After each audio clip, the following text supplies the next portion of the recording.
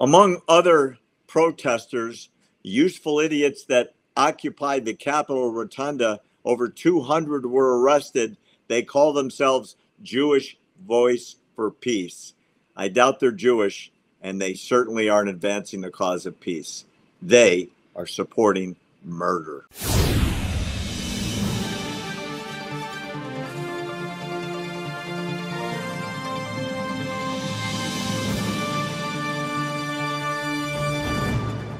Claire Lopez, you were in D.C. yesterday. I want to commend you for your courage to walk amongst the maniacs. I've seen it on television. I'm going to ask you to tell us about it, how rough it was.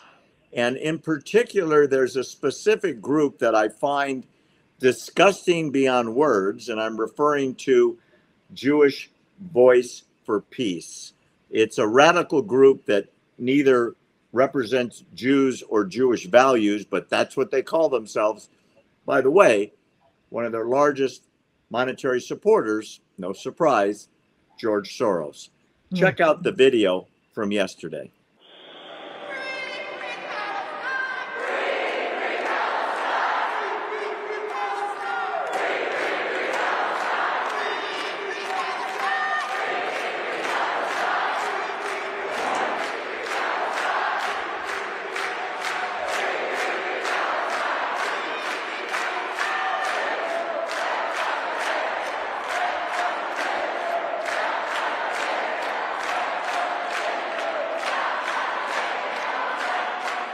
I was pleased to see them being arrested. Somewhere, depending who you believe, 200 and 250 of these maniacs were told to leave the Capitol Rotunda. They didn't, and they were zip tied and led out. As I said, like their sister organization, Code Pink, another George Soros organization, they're anarchists. These groups, at least JVP, proclaims themselves to be Jewish without any Jewish values or attachments to Israel. Part and parcel of being Jewish is the biblical admonition to return to Zion, which is Jerusalem.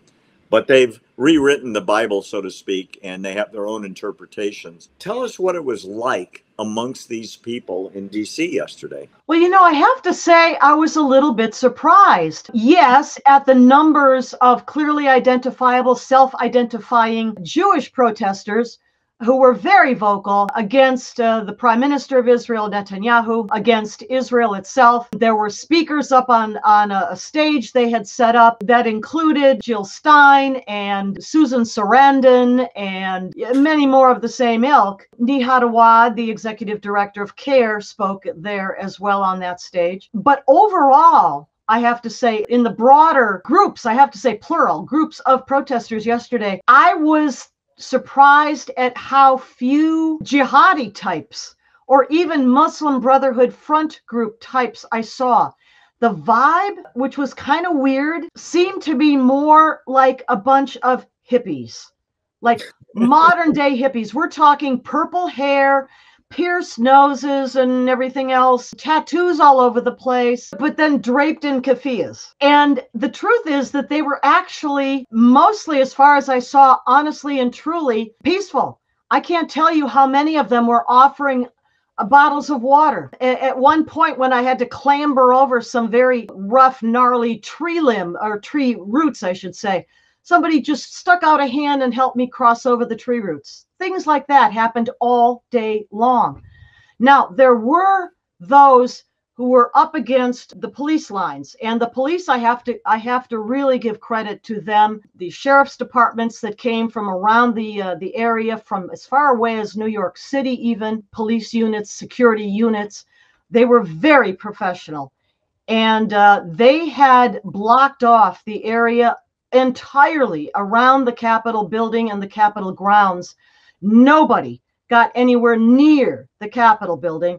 And they apparently had undercovers within the crowds because they kept moving the barriers, which were these metal bicycle rack type of barriers you've seen. They kept moving them in a way that blocked and channeled and even upon occasion corralled the protesters. It was extremely professionally done. Yes, there were those up against the lines. of police, and we saw a number, 2 or 3 young men actually, who had gotten pepper sprayed, and their shirts were off, and they were really burned. But they were the ones pushing, right up at the front against the police lines, and that's what happens. But overall, the vibe was more, hippie, 1960s kind of atmosphere. Yes, the chanting, mostly free, free Palestine over and over and over again, bullhorns and megaphones and that sort of thing. But overall, it was not until the very end of the day. And by the end of the day, I mean somewhere around, 3:30, 4 o'clock in the afternoon Eastern time. And at that point, the protesters had finished pretty much. They were all wandering off and leaving the area. And even the police units were walking away from what had been the center of the protests. But a bunch of these protesters then went up to Union Station, the great big, very beautiful train station that is not very far from Capitol Hill, from the Capitol building itself. And that is where they became violent. They were absolutely jihadis there. They were the ones that took down the 3 American flags. There are 3 flagpoles there. They took down those flags. They raised up that red and black and green one in its place, and the American flag, at least one of them on the ground in the videos we've all seen, burning. I think that action there probably took the security people by surprise, because it had seemed that everything was over. I was on a street corner with friends actually waiting for an Uber to come pick us up and take us to a restaurant. It was over.